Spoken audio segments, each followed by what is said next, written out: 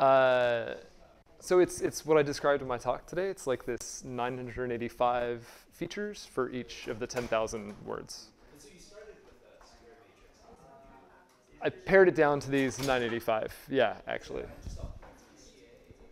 No, it's just I picked 985 words that I thought were important. It's actually like 985 most common words in English, more or less. And so that's the columns are all Like all the words, yeah. Yeah.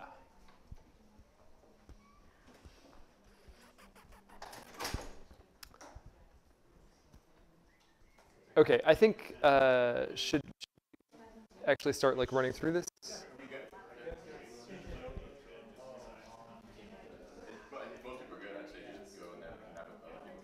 Okay, I think almost everyone is actually at the point of having a thing that runs. So this notebook. So if you're already here, like you're free to just step through this as you like, because it should be just straightforward and just run. But I can kind of walk through this at some kind of pace. And yeah, we can see how it goes. So this is just basically running through the entire analysis that I talked to you about this morning. So the first thing is going to be loading these semantic vectors for the words, so getting like the word embedding features. Hey, that didn't work. That's cool. Oh, maybe I should actually create the data directory, because I'm an idiot and haven't actually done these things. Hang on.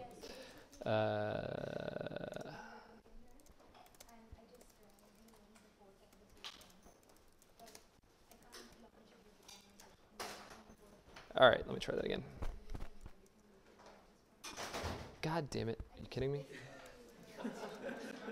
Sorry, I'm trying to get away with like not having the data appear 20 times.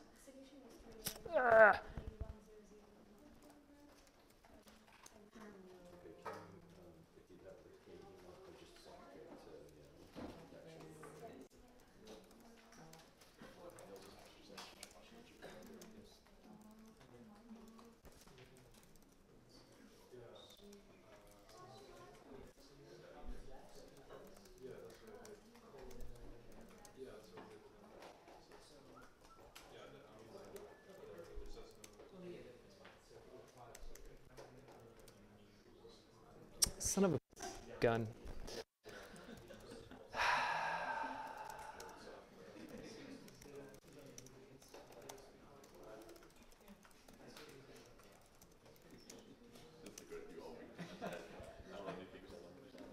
All right. All right. Has anybody gotten to this point yet of like loading the word vectors? Does this? Some people got here. Okay, let's forge ahead. Yeah. So we can look at a vector for just like one word. It looks like this. This is the vector for finger. This is the meaning of the word finger encoded in a great deal of data for whatever apparent reason that will become apparent in a moment. It's useless to actually look at, so let's not look at it. Just kidding, let's actually plot it so we can see what it looks like. It's still useless to look at. But the key thing, like I talked about this morning, so each of these this is a 985 dimensional vector for the word finger. Each of these dimensions says something about its co-occurrence with one of these 985 like target words that I have. This doesn't mean a lot on its own, maybe, but what we can do is we can compare words. So we're going to compare the vectors for fingers,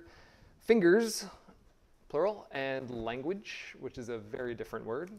And when we do that, what you can see is that finger, which is in black, and fingers, which is in red, are maybe much more similar to each other than either one is to language. And we can look at this another way too. So if we look at, where did I pull these out?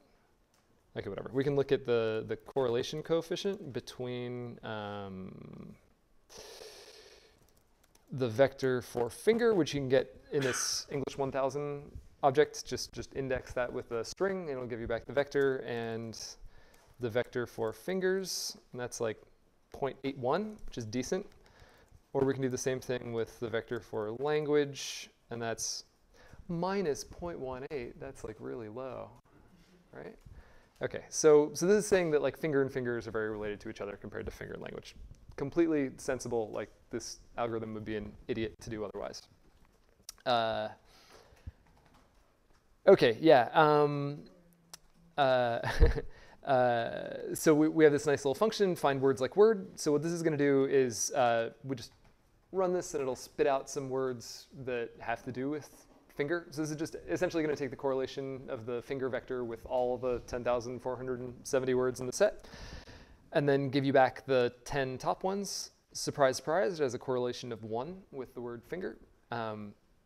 Fingers is 0.81, and then the other ones are obviously related. We can do this for another word, language. And it gives us things like languages and understanding for whatever reason, and philosophy and learning, which are kind of related to language, right? So you can play with this. You can try like any word you want to think of. Well, not really any word, but you know, any word that's in this set of 10,000 whatever. Let's see, like brain, is that in here? Yeah, it is. Brains, pain, hey, nice. Conscious, cause, painful, mental. Yeah. Apparently people don't talk about brains with like a lot of positive emotions.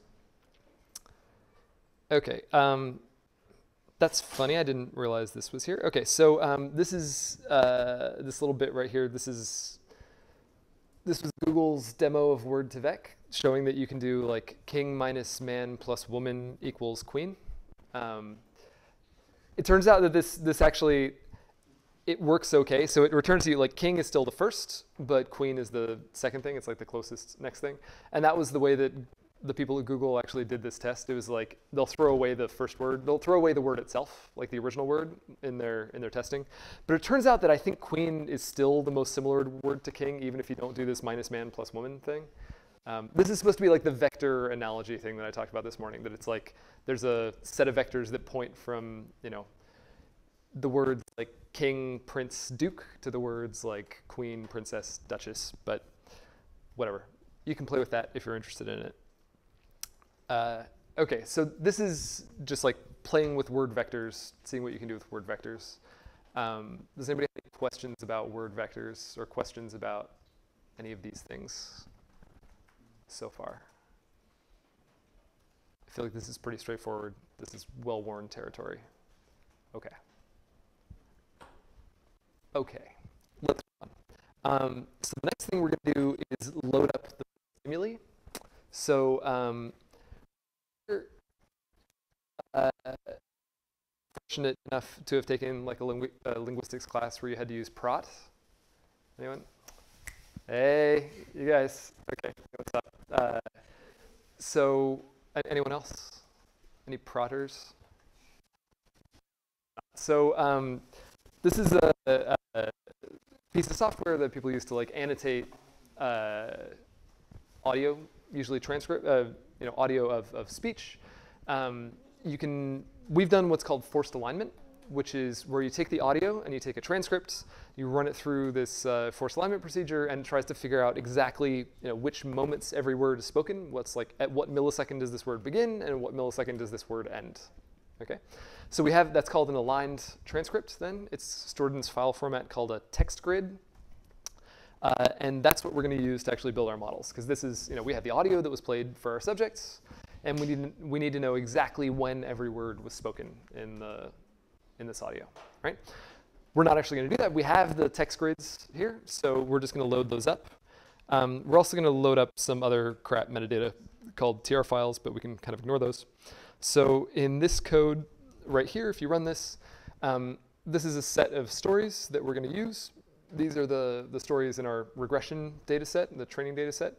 They each have a name. These names are not really meaningful. It's just the names of the stories. And then there's one story in our prediction test data set.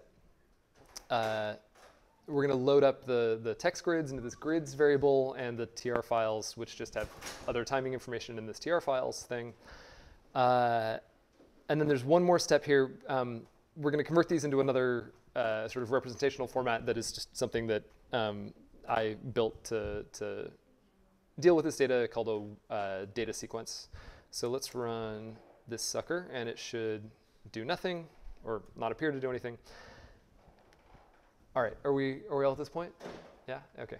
This is probably going pretty slow. So so one of the stories is called Naked. So we're gonna look at this story.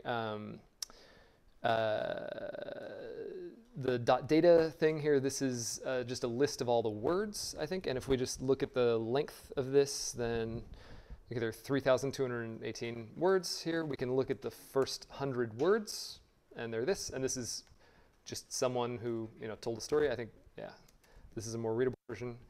I grew up in a really small town in Alabama, and my sister was and is to this day a remarkably beautiful woman. And I was always really good in school, so it fell into this pattern, blah, blah, blah. So this is like one of the stories that the subjects heard, right? Okay. So this data sequence, it also has timing information. So if we look at data times, this variable, this is going to tell us the times at which the first 10 words were spoken. So I was spoken 0.197 seconds into the story. Grew was at 0.386 seconds into the story, et cetera, et cetera, et cetera. Okay? This TR times, this is the time of the middle of each of our fMRI acquisitions. So the fMRI data was collected, like we had one acquisition every 2 seconds, right? And the story started playing exactly 10 seconds into the scan. Yes? Where are the timestamps for the words coming from? They're coming from this aligned transcript, right? So the text grid file has all this information about like exactly when every word is spoken. So it's the onset of the word. It is the onset. Blah, blah, blah. I think this data times, this might actually be the middle of each word. This time corresponds to the middle of each word. Yeah, that's what it says here. There's basically, I took, so the transcript, the aligned transcript has the onset and offset time of each word. And I'm assuming that sort of the moment of recognition or something occurs in the middle of the word. I don't know. This doesn't matter that much. It's fMRI. Like 50 milliseconds here or there isn't going to kill us, right? Can you use that as an LTK method that you use to get to alignment? Yeah, I use something called the P2FA, which is the UPenn forced aligner. P2FA. Let's see, I think I actually have a better fork of it here somewhere. P2FA BizLab, yeah. So this is what we use. It works quite well. Yeah. Okay. Let's go back to this. So, right, so these are the times of each TR, right? So the scan started 10 seconds before, the story starts at exactly 10 seconds into the scan.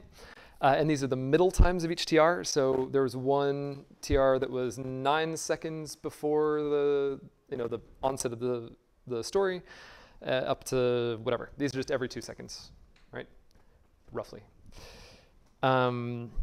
And this function is useful for like debugging stuff, but not actually that interesting. But this tells us like it's going to give us an array of the words that occurred sort of during each TR, right? So we're going to have a few blank TRs at the beginning. There should be 5. And then I grew up in a really small town in Alabama is all like during one TR. And my sister is in one TR. Was and is to this day remarkably is another TR, et cetera. So this is just like chunking the words by like where they occurred in the scan. This is not actually how we're going to end up projecting them into the space, but it's close enough that it gives you a sense of what's happening. So the next thing we're going to do is we're going to convert these lists of words into lists of these 985 dimensional vectors. Okay, so this thing right here, this project stimuli block, this does that. So now we have these things called semantic seeks that has the stuff that's happening in each story. So let's look at one of these. This is for that same story, Naked. We're going to see the size of the data object, which should be number of words, 985. And then we can look at the, so it's going to be 3,218 by 985. And then this is just printing the first 10 words. So we have like 10 985 length vectors. Fine. Okay. So this is going to be like the input to our regression. Not quite. One more step before we get to the input to the regression. So this is actually Yeah, where we go. So the issue now is that we kind of we have some information for each word, but the words are occurring at sort of random intervals. Like sometimes they happen really quickly, sometimes they happen kind of slowly, sometimes there are long gaps, sometimes there are short gaps. How do we get this all into the same time scale as the fMRI data so that we can do the regression that we want to do, right? So I wrapped this up in, there's this function you're going to call called chunk sums that is actually not going to just sum over each chunk, but it's going to do something slightly clever where it uses what's called a Lanczos filter to downsample the data to the same rate as the fMRI acquisition. So let's run this, and this might take a few seconds to run. That was pretty quick. I don't know. Okay, so now we have these downsampled semantic seeks. And I think if we look at the size of one of those, like the thing that was above, so downsampled semantic seeks, if we look at naked, data.shape,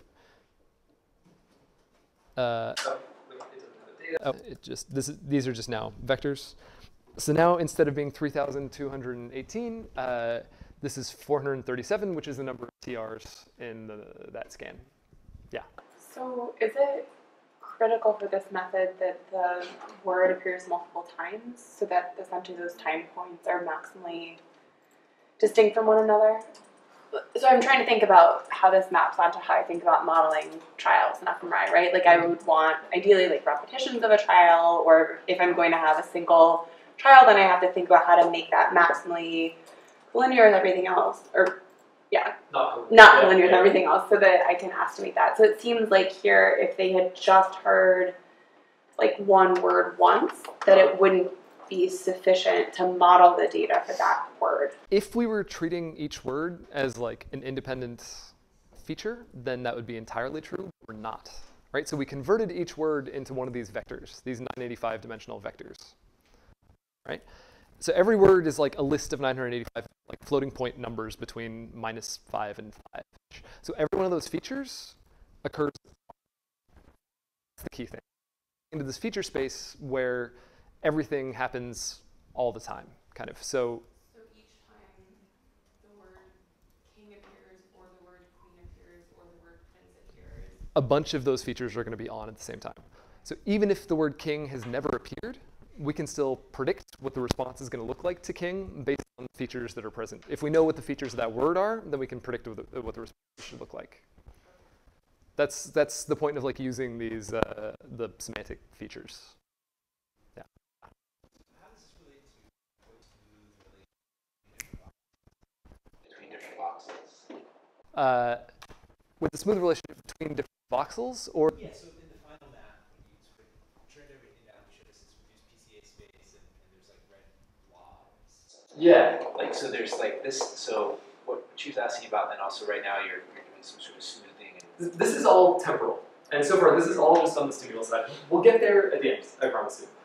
There's one thing that is, so I mean, we haven't touched the response data here yet. This is purely like we're filtering things temporally to get them same time scale as the fMRI so that we can fit the models. I mean, there's certainly, this is fMRI, it's mushy. It's hard to disentangle responses to a bunch of words that come quickly. If we have enough stimuli, then that should help to disentangle this. Like the more stimuli we have, the more disentangled it should be. The thing that I'm not making clear here is, so remember the way that I talked about this morning was we had this prior on like which words are related to each other, incorporate that into our regression. It turns out that that is exactly equivalent to what we're going to do here mathematically, and I can talk about that if you guys want, but there's this really interesting equivalence between, we're going to do ridge regression in features that we've projected our words into, and that's equivalent to doing this, which is establishing but regression with the original, words, and then we have some priors and these words are related. So yeah. But okay, so now we're almost ready to actually do the regression. So we have, like, for each story, we've gone from a list of words to like vectors, like one vector for each word that we just looked up our big vector space, and we know what those vectors kind of look like. And now we've downsampled those vectors so that they appear like at the same time scale as the fMRI.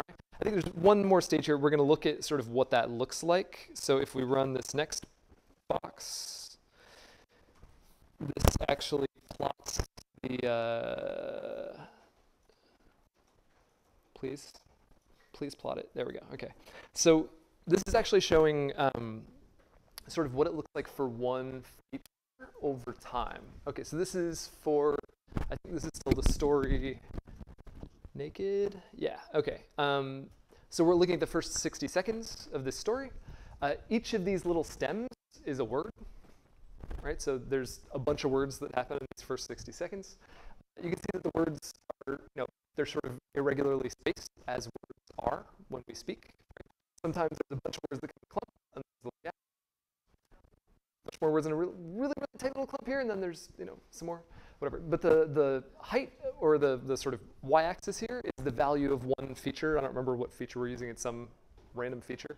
It's the co-occurrence of each word with some, yeah, I don't remember. This is like feature 2, the third feature out of all these. Doesn't really matter. The important thing would be, now look at the relationship between the black stem and the red plot here. So the red line is our downsampled version of this black, of the per word data. So that's when we take the per word data and we downsample it to the rate of the fMRI, which is we have one of these red dots every 2 seconds. This is what our data looks like, right? Would words that are clumpy within the TR get averaged together? Yes, yes. Can you recover what the individual word is later, or is that lost? You actually can. So you can go from this red line back to, so you can't find the times of the words, but you can recover exactly which words went into each thing. Not like after regression, and we can't do decoding yet, like that's hard. But just going from like this representation back to the original one, that's totally possible. It's like a non-negatively squares recovers precisely which words were in it. It's almost weird how well that works. So information is like not really lost there because there's still like a finite set of words and they can only come together whatever so many ways. So the list of words doesn't get lost by the timing of the words. The exact timing gets lost. Yeah. They kind of get munged together. It's like what's the local topic, kind of what's the local semantic vector look like? Yeah. Am I reading this right? That basically, whatever this feature is, it's not related to what the person's talking about, and it gets invariably less related. That's what negative means, right? Yeah, it's whatever this word is. Yeah, it's not very correlated, except at 2 points here. So like around here and around here, they say some words that are related to this feature. Yeah. All right. It's yellow? I think so. The V index is going to be the second element of the V index. No, that's the words. That's the 10,000, not the 985. If you sort the words along the second feature, then you might find out what it is. Whatever the highest there is probably what that word is. But okay, so this is to illustrate like what we've done going from words to vectors, this downsampled thing that's like our actual fMRI-like data. Okay, this is, yeah, this is going to be one of the regressors that we use. Almost. We have one more step. But like this sequence of transformations, this took like a really long time to get to. This was like a lot of the magic of making this work was just figuring out how to do all of this stuff correctly. And it turns out that a lot of the solutions here are just like signal processing. What are the standard signal processing methods tell you about doing this kind of stuff? Like you want to do this without losing information. How do you do that? You use like an anti-aliasing filter to whatever. It's pretty stock signal processing techniques. What's the name of the downsample? It's a Lantos filter, which I literally just found by like researching anti-aliasing filters on Wikipedia, and it's like this is. It's like okay, I'll do that. I tried some other things and whatever, it was fine. Okay, so the next thing we're going to do is just jam, so we now have one of these matrices for each of the stories. We're just going to concatenate all those, and we're going to z-score them. Blah, blah. This tells us how long each of the stories is. fine. And then this is the final shape of our like stimulus matrix is going to be 3737 by 985 for our training data and 291 by 985 for our test data. All right? All right, we're just like essentially just jamming all the stories together as if they were back, even though they were played, each one played in like run, and they were played over sessions. We can visualize this. So this is 10 features over the first 750 volumes. They bounce around, some stuff happens, I don't know. This is just like, what are the regressions look like? I'm gonna go to our model in a second. Okay, now comes the finite impulse response stuff. So I wrote out some stuff here. There's some links to like background information if you want to learn about this. Everybody knows about hemodynamic response functions, right? That's never a question you actually get an answer to if you ask that in like a classroom. Like everybody knows blah, and people are like, yeah. But I think like most of us here are fMRI people. Is anybody like not an fMRI person really? Okay, there's some not fMRI people, right? Of course. Yeah, thank you, Matt. So we, you're an actual neuroscientist, unlike the rest of us. So when there's a maybe impulse of like neural activity, we see the bold signal changes in this like reasonably characteristic manner over a period of 10 to whatever seconds.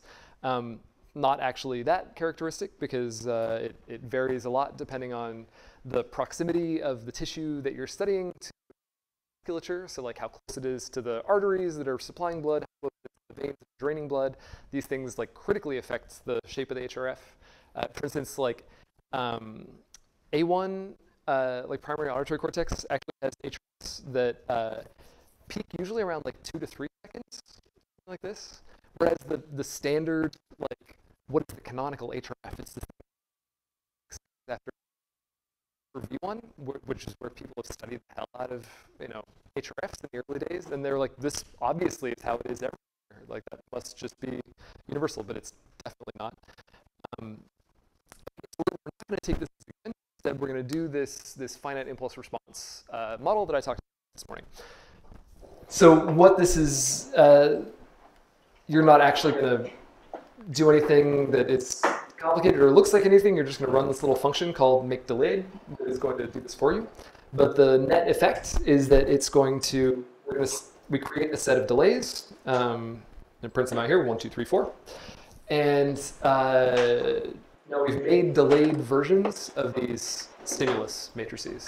So like I talked about this morning, so these are the delays that we're going to use. So we're going to say that like if I write like here-ish, can you guys see over there? Okay. So we have. There's a whiteboard too. Unless I like chalk. It's fine. So we're going to say that our response at time t is going to be a function of our stimulus at time at these 4 delays. So like t minus 1, stimulus at time t minus 2, stimulus at time t minus 3, and stimulus at time t minus 4. Okay. It's going to be a linear function of these things, so we're fitting like weights on all these, but this is essentially our model. What these like 1, 2, 3, 4 mean, these are delays that are in TRs, right? So this is, each of these is like a 2-second delay. So essentially we have this curve here that's our HRF, right? So if I redraw something that looks like this HRF, we have nya, and this is like maybe 5 seconds, and this is maybe, I don't know, 10 seconds over here. So we're going to approximate this nice, smooth, lovely curve by 4 points that are at 2, 4, 6, and 8. Okay? So this is what we're doing in the FR model, is instead of fitting this entire curve, we're just saying it's non-zero at these points. In fact, it's essentially we're approximating it by, something like this, and then it's 0 everywhere else. Okay? By any delay that we don't include, we're just saying like it's definitely 0. Like the weights for that delay are definitely 0. It's equivalent to just fitting a model where those weights are set to exactly 0. Is there a particular reason you chose 4 time flex as opposed to more? So this was mostly by like playing around with the data and seeing what works. I based a lot of this on work from a colleague of mine, Shinji Nishimoto, who did a lot of work with like movie data and movie and fMRI data. And he always used 3 delays, like 2, 3, and 4 TRs, but that was in visual cortex, where you get longer HRFs. In the auditory system, you have shorter HRFs. So I included an extra, this 1 delay, which made model performance better. There's like some, inverted U-shaped curve in like the number of delays you include and performance. If you include too many, then you have way too many features and the regression falls apart. And if you include too few, then you're throwing out real information, right? So it's a question of like, actually how close are these other points to 0? Yeah. Close enough. So if you had a TR of 1, would you put 8 in? Yes, you would have to use more in that case. Things get weird when you get very short TRs. So because we're using 4 delays here, right? We had 985 features originally. Now we're going to have 985 times 4 features, which is like 3,940 features. It's a lot. It's a lot of features, right? It's more features than we have time points. That's fine. That's fine. But if we had 8, then that would be like, whatever, 7,800 bajillion. A lot of features, right? And that gets rowdy. So one thing that you can do instead is actually use an HRF basis, which seems to work quite well. So this is something that people also use in like SPM worlds. So you can say like, I assume that, so essentially, what we're doing here is we have 4 basis functions that, one of them looks like this, one of them looks like this, one of them looks like this, one of them looks like this. There's like each delta functions. We can say instead that, I think my HRF is composed of bases, one of them looks like this, one of them looks like this, and one of them looks like this. I don't know. There's some standard basis sets that people use. Each of these is 15 seconds long. And then I can compose, I assume that all HRFs can be composed out of these bases. That turns out to work even slightly better than this. In some situations, this is just the easier thing to explain, I think. But this is probably what you'd want to do if you have a higher or a shorter TR, because then you can use only 3 things instead of blowing it out to 8, and it even gives you better performance. Yeah. So I'm actually wondering. So you said the peak of the HRF in auditory cortex, for example, is like 2 seconds. So if you have a 2-second TR, you're using 4 of these. I'm actually wondering if you're understanding the like certain HRFs if they're really fast. That's probably not. So the bold response, the frequency content, like the actual signal frequency content of the bold response, it doesn't go higher than about 0.3 hertz, which corresponds to a TR of about 1.5. Right. So faster than that, there is nothing. Like there is no bold response. There's the blood just can't change. Bold can't change faster than that in any meaningful way. You're at half a hertz with your TR. Yeah, which corresponds to like a 0.25 hertz Nyquist's limit. Yeah. So we're like, it's 4. Yeah, we're about right. Yeah. I think you can go actually a little bit faster, and it's okay. But yeah, there's if things are way faster, then bold is not the right method to those things. Okay, any more questions before we proceed? Cool. All right. Let's look at these things. Yeah, they're now 3737 by 3940 and 291 by 3940. Boom, boom. We can visualize these. This is just plotting, one feature at each of the 4 delays. And you can see that this is exactly the same time course, but each shifted by 1 time point. All right, so we just did this like copy and delay operation to get our full design matrix. All right, now we're going to load the actual fMRI data. So now we have ZPResp and ZRresp and ZPresp and this mask variable if we look at the shapes of them. So for ZRresp, we have 3737 time points by 37,000 voxels. All right, this is our training data set. For the prediction, the test data set, we have 491 time points by 37,000 voxels. The mask is just a binary mask showing us like which voxels out of our scan window we actually used. Does this make sense? Does anybody have questions at this point? I think this should be straightforward. We can visualize what the mask looks like for whatever reason. We picked out like cortical voxels, and that's what we're showing here. Whatever, it's stupid, I don't care. Let's look at the responses of some voxels, because I think this is important. So this is 6 voxels that I obviously selected for some reason, but I don't remember why. Each of these, you know, there's some pattern of response over time, right? They look kind of similar, but whatever. This is just to look at like what the data looks like that we're going to be regressing here, right? So this is like the data that I was showing you this morning. All right, now let's fit the regression model. This is where the actual magic happens. So this text here is describing the regression model, ridge regression. Can someone turn on the, or whatever? I don't know. Was it me? Did I do a thing?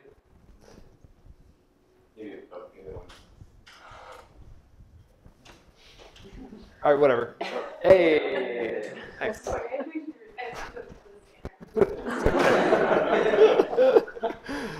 right. Okay, so we're going to do ridge regression. So ridge regression, let me give you like the fastest possible version of this. Who has heard of ridge regression or like done ridge regression before? Whatever. So a reasonable number of you. Okay. Stay on, lights. So the idea behind, so our regression model is always going to be this form, like y equals x beta, right? So y is our like response variable, x is our stimulus matrix, beta is the weights that we fit. Y in this case is going to be like a let's see, t by, let's call it m matrix, where t is the number of time points and m, as in Mancy, is the number of voxels. X is going to be a t by p matrix, where p is the number of features, and beta is going to be a p by m matrix. Okay. Now the way that, if you just wanted to do regression, like the standard way that people write out linear regression, is you want to find the beta, let's call it beta hat, that minimizes this function that's going to be essentially the sum of squared error, which is going to be like y minus x beta. So this is, I'm using like a L2 norm notation, but this is just the sum of the squared errors. That's all this is. You take y minus x beta, every element in that matrix, just square them, add them up. That's this term. So if we just did this, this gives us ordinary least squares regression. This is like when you learned about regression in high school. If you did that, this is what you were doing. This is standard like backslash regression in MATLAB if you're a MATLAB whatever heretic. But this has problems if we just do ordinary least squares regression. You can overfit very easily. You can, if you have more features than you have data points, you can almost always fit your data precisely. You can get to, so there's 0 error, which is completely pointless because you're 100% like just introducing tons of crap and noise into your model. So we want to do something to encourage the model to be better. Right? We want it to like lift itself up.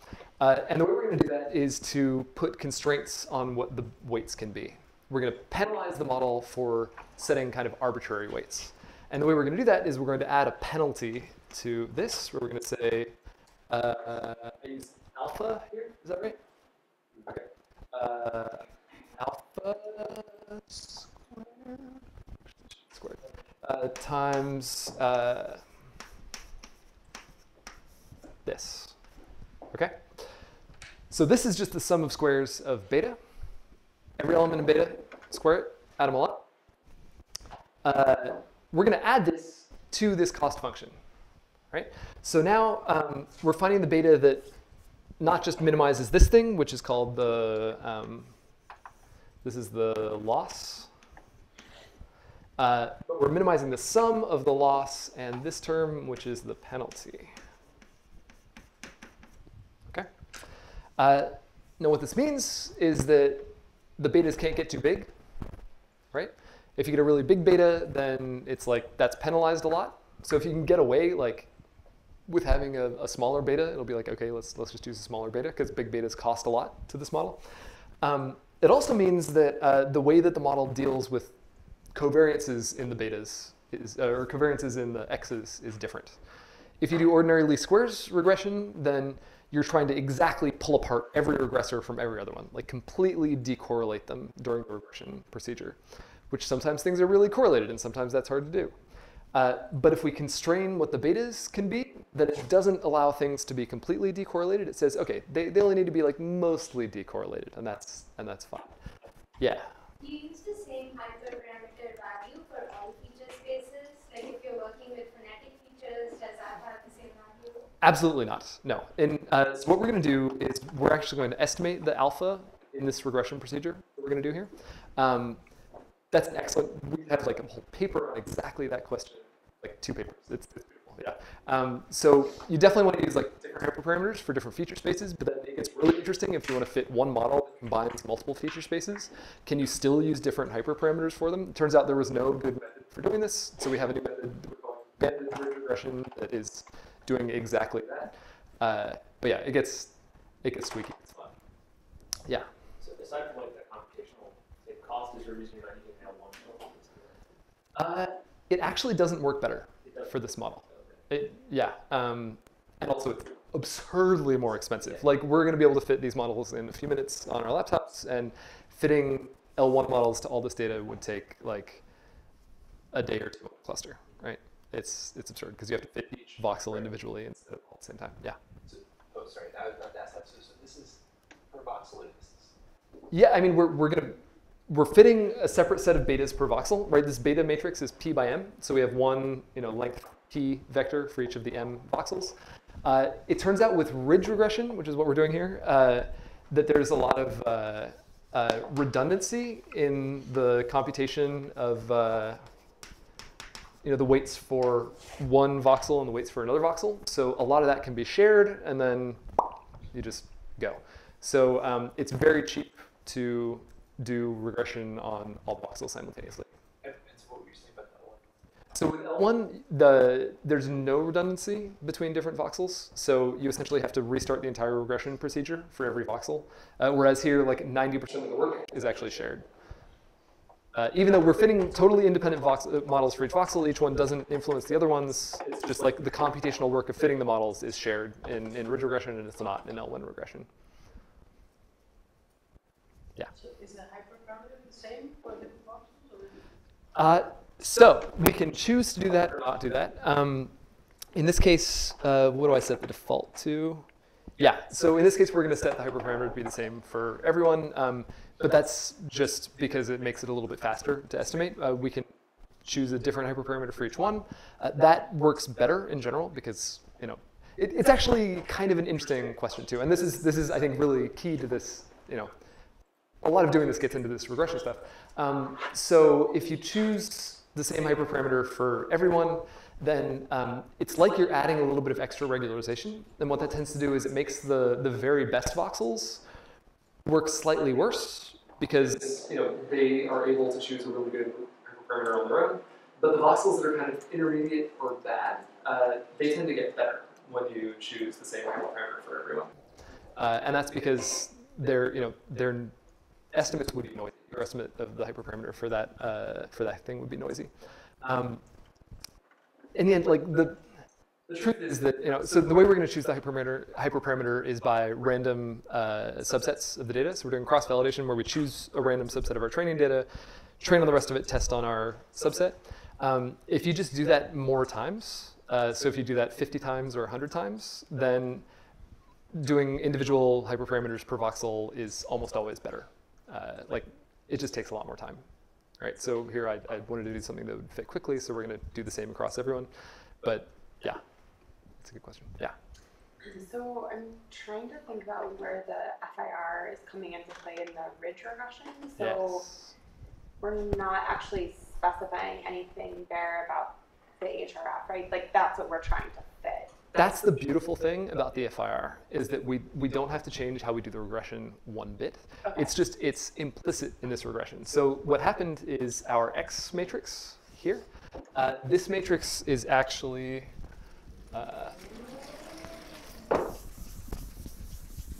so we had our original X, which was, let's say it's n by, let's call it p tick, whatever. And then this is x tick is this, and then we made this into our real X, which is now going to be a bigger matrix. It's like n by p equals, in this case, 4 times p prime, p dash, p tick, whatever, where we have whatever these 4 blocks. And let's say the first one is going to be like this, and these are all going to be zeros. The next one is going to have this, and these are going to be zeros. Yeah, so these are just like the different shifted versions of the, so this was x prime, right? So this is x prime, this is x prime, this is x prime, and then we have this one. So the shape of your X matrix just changes to account for the fact that instead of modeling time with one feature, we're modeling time shift 4 time points that are shifted. Exactly. Okay. Exactly. So it's all just implicit in here. That's the beautiful thing about the FIR time inseparable model. We don't have to change anything. The betas, we just learn a separate beta for each of these sets of features, and it's fine. It's kind of weird. It's using a lot of parameters, but it's cheap to do, and it works well. So, all right. Okay, so let's just run this, because this is going to take a minute to run, I think. Ooh, no, it says nboots 1. Stop, no. Don't do that. Okay, it's going to shoot for a minute. That might be fine. Whatever. I wanted to describe the cross-validation thing, because I think that's actually kind of important. So I mentioned this briefly a moment ago. I'm going to set this to like 5 and just see what happens. You guys don't have to do that. You can run it for 1 if you are not feeling like your computer can hang with the whatever heavy metal stuff. So what this is doing is it's going to be taking the x and y for our training data set, randomly breaking them into chunks. It randomly breaks them into 40 chunks. Or, sorry, not randomly. It just breaks them into 40 sequential chunks. And then, no. It's a lie. It breaks them into chunks that are 40 TRs long. So we had 37 time points. We're going to break that into 40 TR chunks. And then we're going to take 20 of those chunks randomly selected. And that's going to form our cross-validation set. Okay?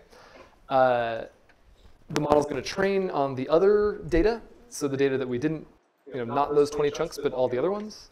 So it's going to fit the regression parameters, whatever. It's going to test them on that held out data, the 800 TRs that we've pulled out.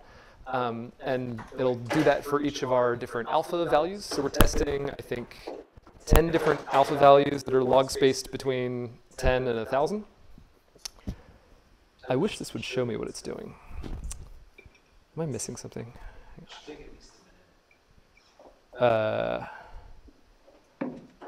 do have the basic config. Okay, I do. All right, it's just taking time. That's fine. Yep. No.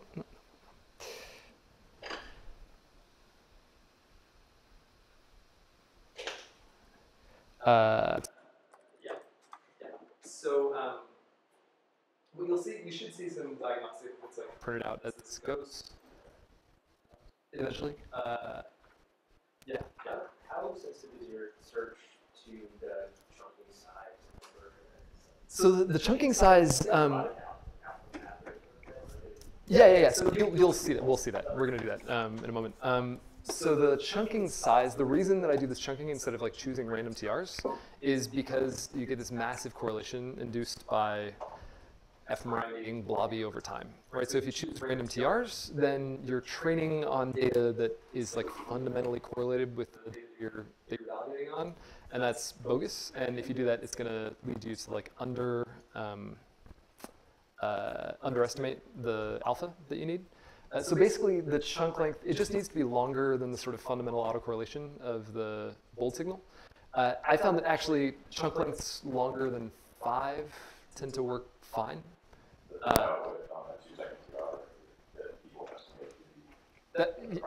So that's like 10 seconds, right? That's like the length of the HRF. That's about as long as you need. Like things that are outside of that don't really influence each other. Some people in finance will do it with the gap also. Is that enough? We've talked about that. It tends to not actually matter. Yeah. Yeah, there's some nice theory about like autoregressive processes, and if you do chunk resampling of them with some length, then it's like you're approximating them with an autoregressive process that has like a parameter that's like raised to the power of whatever. I don't know. Yeah, there's theory around this, but I think just like longer than sort of HRF is what you need. The amount that you hold out and the number of things that you do are related. So in general, you don't want to hold too much out because then you're training on too little, and then you're going to overestimate your alpha. You don't want to hold too little out because then it's going to take you many, many, many resamplings to do it. So there's just some like, it's kind of a cost benefit thing. Yeah, I think this is not actually printing the diagnostics, which is annoying. Are you guys getting this so that it's actually printing things as it goes that are like, okay. This will take a moment. We can watch my CPU usage. It'll bounce up and down for everything. So, you're yeah. doing a consolidation on the chunks. Sorry, but is it, you're not doing it? It's not actually bootstrap. It's like random subsampling. It's a slight misnomer. Yeah. Yeah. Are you training from time points that are both in the same run as one another and across runs? Yes. So why are you not, like typically, right? Like I always think about not mixing within and between runs. So why in this case is that not overinflating? Like, why is that not leading to like overestimates of whatever? That's fair. I just haven't really played with it with like excluding single stories. So we could do like k-fold, like 10-fold cross-validation, exclude like one run at a time. In the end, we're going to test on a story that's a totally separate run. So like that test is not going to be affected by this, but that's a fair point. Yeah, like I would think that would make your classification worse, right? Because essentially you've trained something that has higher temporal, like higher autocorrelation than maybe you're actually going to try to. That's possible. So that would lead us to like underestimate the parameter, right? That's possible. I've looked at this a little bit, and it tends to be that the alpha parameter that we get from this, if you run enough of these resamplings, you can look at actually what the alpha curve looks like for the test data. So like on the test data, what does our performance look like? And that tends to be very close to this. So I think we're in the right ballpark of things. We're not like vastly underestimating. But that's a totally legit concern. That's the point behind this chunking. So at least like with chunk length of 40, it's like we're using data that is, on average within like, it's about 40 seconds away from other data. So it's not like tightly correlated. Yeah, and I guess if anything, you're working against yourself, right? Like you're not. It's only going to hurt the test yourself, performance in the end. Yeah, there's nothing we can do to cheat here, as long as we don't actually use that data to like influence what we're doing. Yeah. Yeah. Any other questions while this is running? And it still didn't print out our diagnostics. Come on. Okay. The next thing that we're going to do here. Ayo. So you guys got the diagnostics, right? That were like, there's like for each resample, it gives you like for each alpha that it tries, it's like it's this good, this good, this good, this good, and then it tries another one, and then blah blah blah blah blah.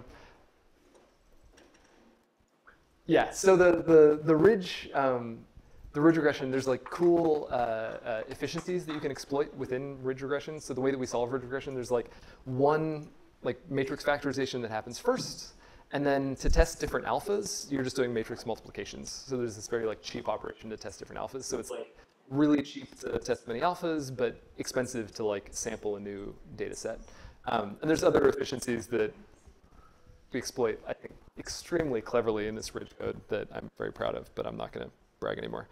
Okay, so if you guys have gotten to this point right here, this curve is showing you on average, so this BS cores variable, this is the if we look at the size of this,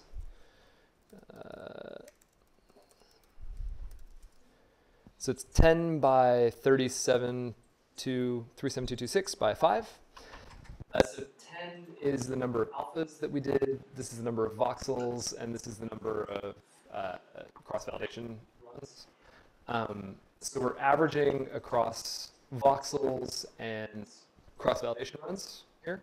So we're taking .mean 2, .mean 1, and then this is plotting our alphas. So this is showing for each alpha what was the mean correlation across all voxels and across our 10 or 5 cross-validation folds. So this is a very nice, this is our alpha path that you were asking about. This is what it should look like. If you do this kind of thing a lot, you'll see a lot of things that don't look like this, which is not ideal. Sometimes you'll see they just go up and then flatten it out. That sucks. Sometimes you'll see they start flat and then go down. That sucks. There's a lot of ways for this to fail, but if it works, it should look something like this. If we continue this out, the way that these paths almost always look, especially because we're using correlation, is they're going to look like this. So when the alpha is way too small, it's going to have some value, and it is not really going to depend very much on the alpha because we're log spacing here. So when the alphas are very small, it doesn't really care. When the alpha is way too big, it doesn't really matter what the alpha is. And there's some kind of critical regime right here where you get this bump and then some peak, and then it comes down. Yeah. So this is generally what things should look like. If you don't see something like this, or if you see something that is all flat or only looks like one part of this, then you're choosing the range of alphas incorrectly, and you should try to fix that. Why does it sort of flatten out and actually drop back down? The reason is that what we're looking at here is correlation. Okay, so we're testing the performance metric that we're using is correlation. So correlation doesn't care. So one thing that happens as you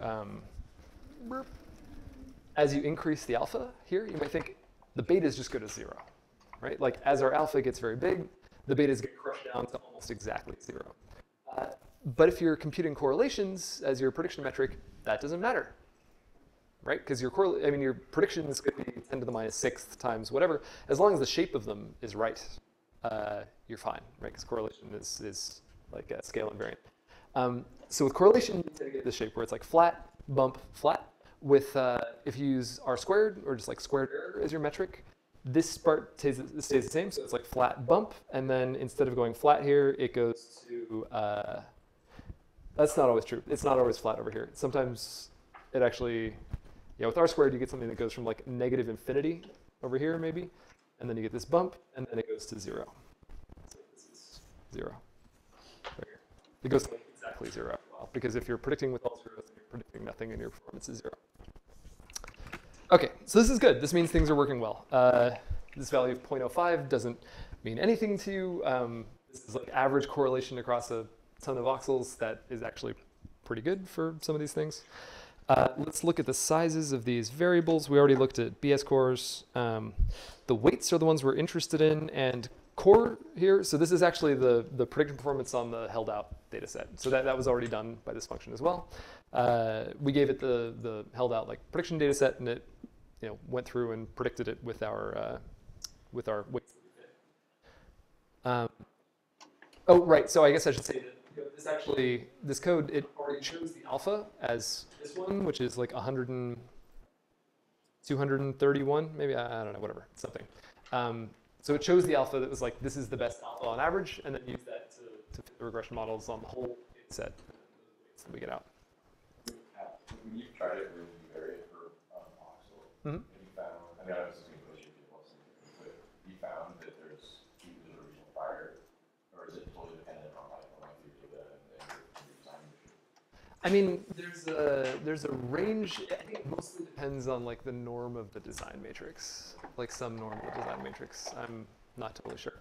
There tends to be like a reasonable range for the things that I do, which tends to be between like 10 and 10,000-ish. I would go higher if I was doing individual voxels, because there are some voxels that like really, they're very noisy and want more regularization, but usually not lower than 10. Like that's very rare. It's a first pass thing. It's useful for other things too. If you want to do statistics across the voxels, like the PCA stuff, then I would also do this, because it ensures that all the voxels, sort of the weights have the same scale, and etc. Yeah. Okay, so let's actually do the prediction. Okay, I guess we can do this. So this ZPREF, this is our responses in the prediction data set. It's 291 by number of voxels. Our weights are 3940 by 37,000. This is our delayed p-stim. This is the prediction data set stimuli, 291 by 3940, which is the number of features. So let's just take the dot product of our stimulus and our weights. Bada bing, bada boom. We get the predictions. They look like this. Yeah. Okay. Now we can let's just look at one voxel. I don't know if this is actually is a decent voxel. So in black is the actual time course, which is z-squared across time, and in red is the predicted time course. This doesn't look like it's super good, but if we z-score the prediction as well, just to make the scale comparable, you can see that this is actually doing a pretty good job at predicting what this voxel is going to do in this held out story. Right. The correlation between these two is 0.59. That's solid. That is probably among the better, maybe one of the best voxels in this data set. I'm sure I picked it because it was one of those, and it looks pretty good. It's rare to get like very high correlations on this data because my data sucks. But yeah, so the validation data set here is like, it's actually one story that's played twice, and then we average the responses to those two. 2 is like the minimum number that you need to do some other fancy statistic stuff, like figuring out the noise ceiling. I didn't want to do more because you get probably weird repetition effects when you listen to the same story over and over. It's very predictable. When we did stuff in the past with like vision data, we would play the same movie 10 times and use that validation set. And then you get much higher correlations in your final test, because your data is less noisy. That average across 10 reps is much less noisy. But 0.59 is about as in the ballpark of how good we get with two repetition data. So let's compute the correlation for every one of the voxels. So there we go. Are you guys following along? Okay. And then we can look at a histogram of these. So I've gotten very used to looking at these histograms, but they're not always the most obvious thing. So if this data was random, if this data was like, if our predictions were just like random Gaussian variables that we, np.random.randen, whatever, what do you guys think this histogram should look like?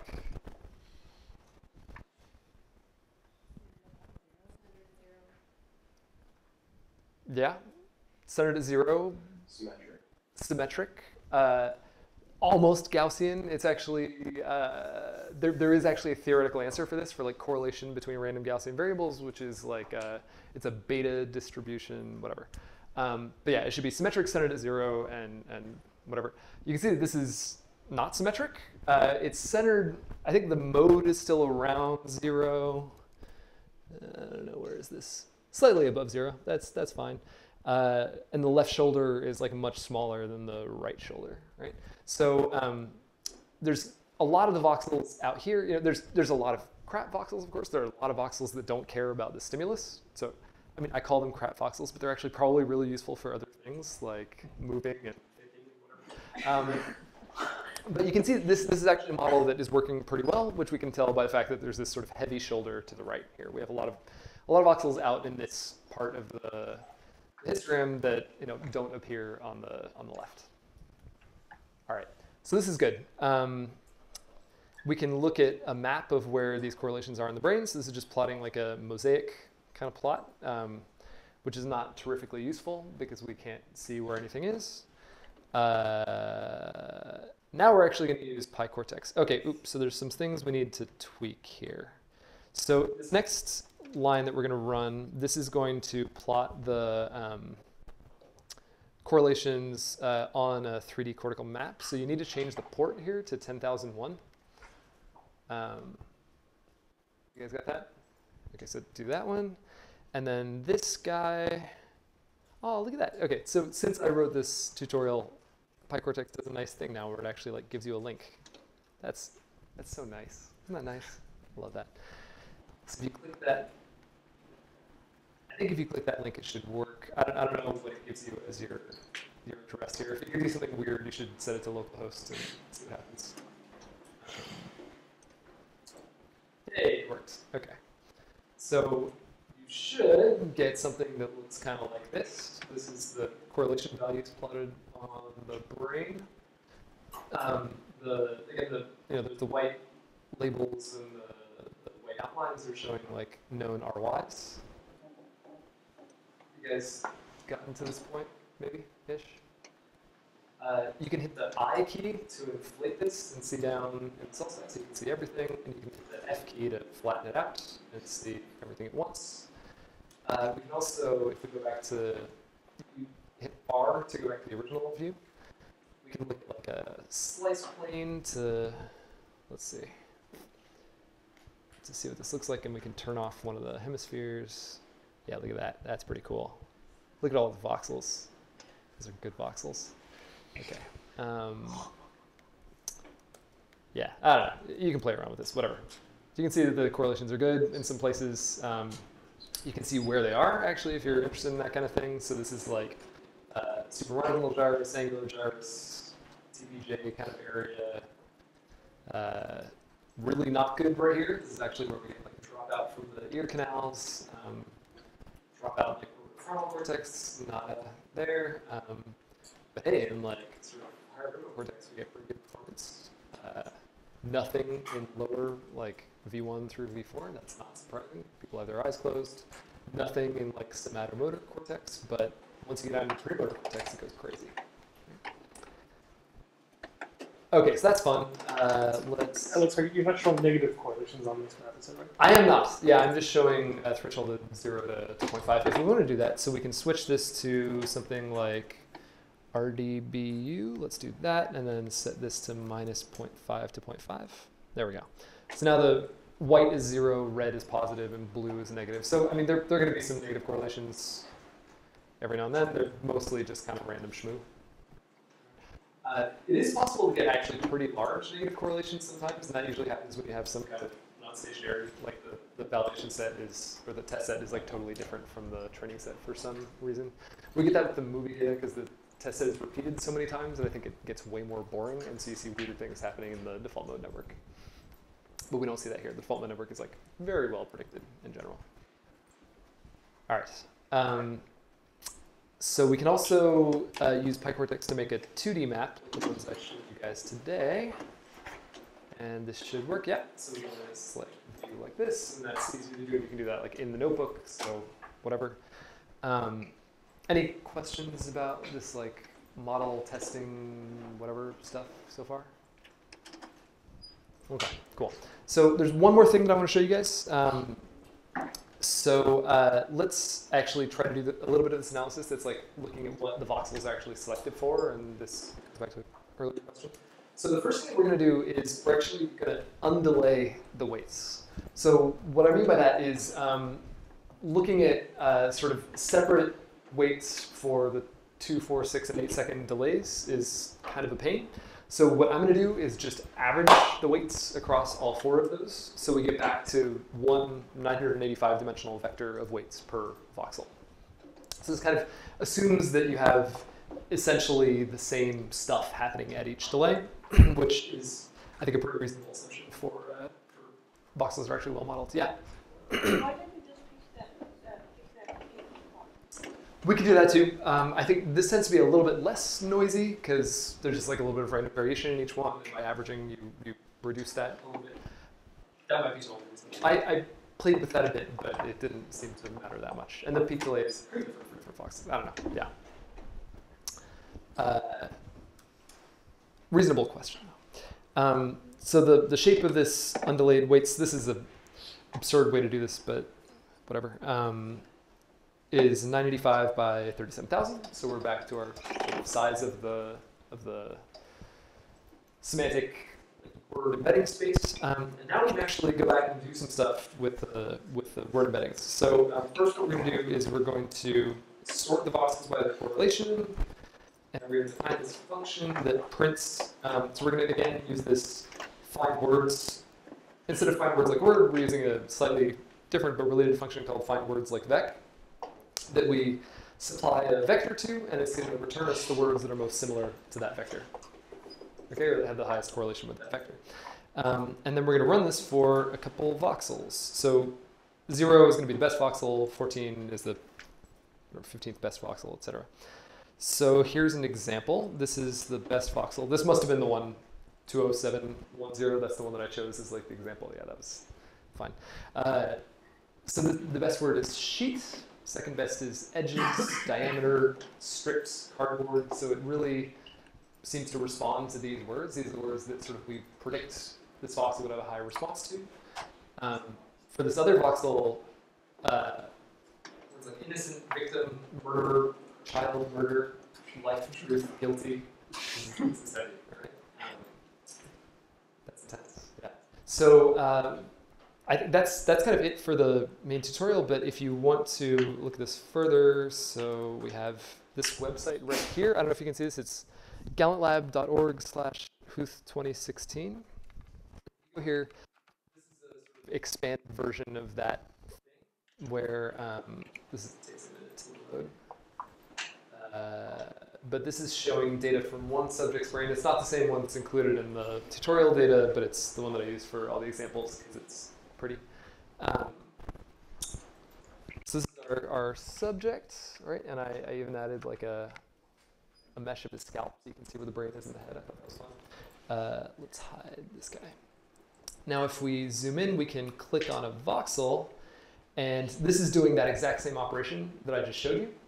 In fact, this this voxel looks really similar to the one that's like the best one in that and the other subject.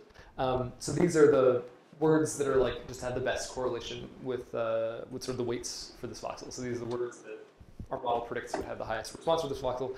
And this is showing like the model performance for this one is 0.536, which is super good. So I gave it a little signal bars. So it has like 5 signal bars. And the p-value is very small. Then we can take like a crappy voxel, and this is 0.235 and something related. Yeah. Any questions? So for this data, was this your brain that we're looking at? Or? It's not. Does this look like my head? No. It's a much more handsome face. No, this is one of my old lab mates. No. And that the data that I supplied to is also not my head. Yeah. And then could you, in theory, could someone give you fMRI data where they're watching a video and you could try and predict what words they're hearing? So, or at least what related words? We've tried really hard to do that. I spent at least a year of my life working on exactly that, and not really yet. At least with this quality of data, these quality of models that we have, we're not there. Like, we just can't do it. We can get really vague crap, like it's, you're hearing words that are about a, it's like almost like cold reading psychic level. It's like, I'm seeing a person, I'm seeing a number, like that kind of thing. But yeah, we can't get specifics yet. With a video, we can do much better. So let me show you this. This is some data from a paper that I wrote last year, I think, year before, whatever, some year, where we're doing semantic decoding with video data. This is trying to predict like what are the labels of the objects and stuff that are in this, and this works really quite well in comparison. Video gives you a hell of a lot more information. It's just higher as an R2 because we have more like reps of the test set that's going into this. But this this works well. It's just language is hard. Language is like lower signal noise. Language is more variable. There's more junk going on. And we need training data for that subject too. I think. So we can't just take like test data and then decode it. We need to like have a full data set so we can train the models. Yeah. I'm wondering if you could explore whether there's structure in residuals of the predictions and whether that would inform like what parts of the video you're not capturing well with the model. Like what, you know, if there's particular themes that are not captured well, or just, you know, in general kind of looked at that. Yeah, that's super interesting. I've tried a little bit. I had a rotation student or two in my whole lab who like just looked at that. It's really hard to just like look at this data and get anything meaningful out of it. Just like look at it and interpret it. That sucks. Like this data, it's so noisy. It's so noisy, right? The best correlation we can hope for is like 0.6 for like a really good model that fits really well. For a lot of the voxels, we're at like 0.3. What about like across people? Maybe the same time points in the video are not captured well by your model, and you could just say, what is the semantic content of those time points? That's reasonable. That's reasonable. So we've done a little bit of that lately, mostly because like we have a new model that works I think, quite a bit better than the one that I just walked you guys through.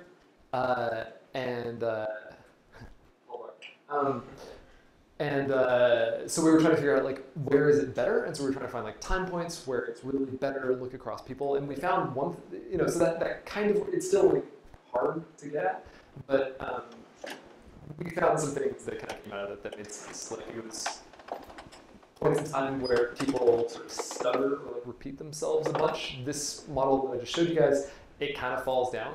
It screws up because it assumes that, if somebody, in one of the stories, there's like the sequence where someone says like hot, hot, hot, hot. It assumes that the brain's response to hot, hot, hot, hot is going to be exactly 4 times the brain's response to hot, right? Which is probably not true. And so our new model, I think, accounts for, that's a sort of dumb effect that it accounts for, but it accounts for other things too. But that was one thing that it clearly like came up with.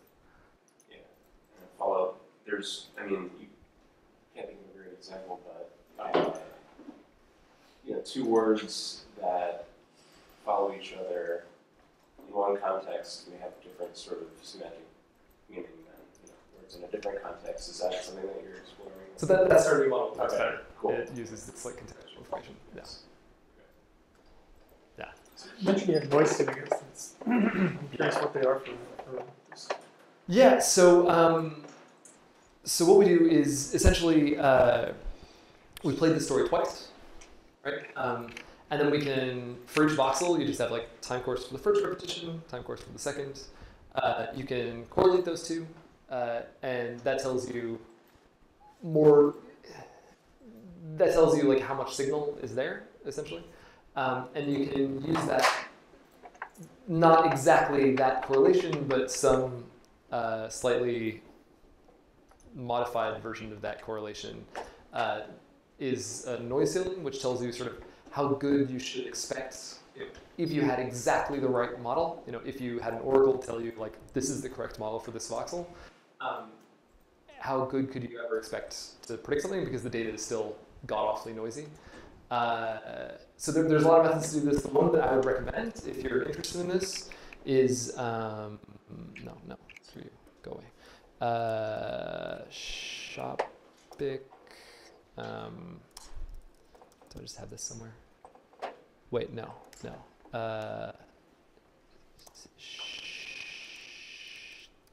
These German names, they're the worst. No offense.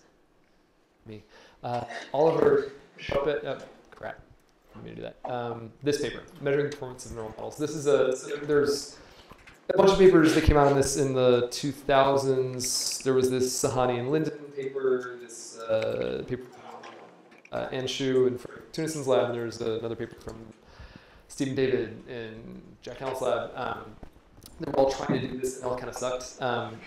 They're okay. I don't know. We use the Shu, Borch, and Tunison method for my papers, but this paper really like kind of pulls them all together and says like, okay, they're all actually trying to do this this thing, and we express it very naturally and simply.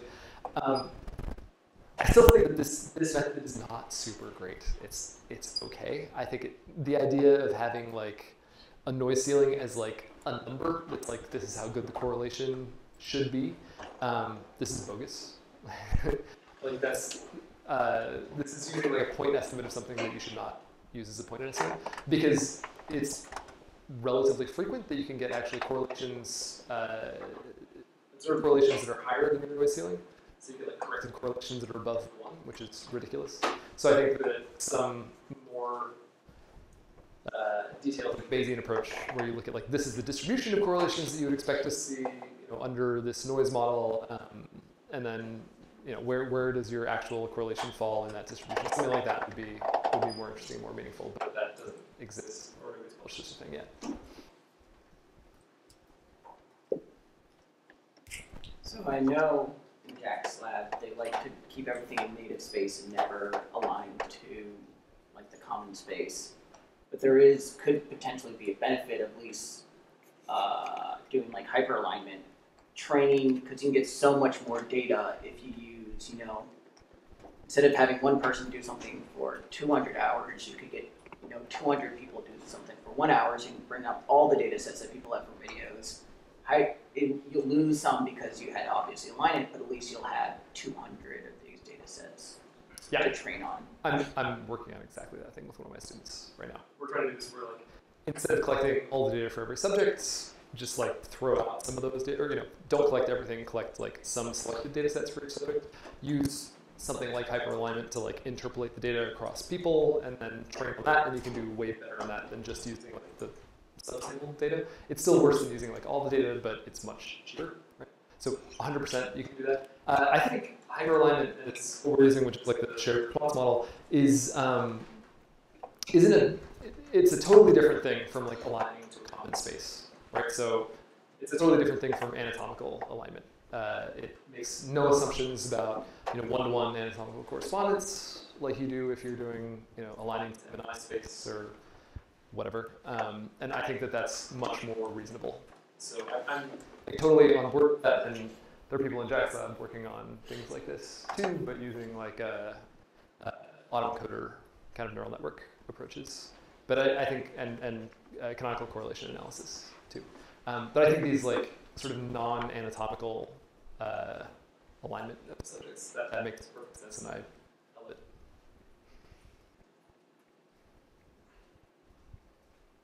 Anyone else?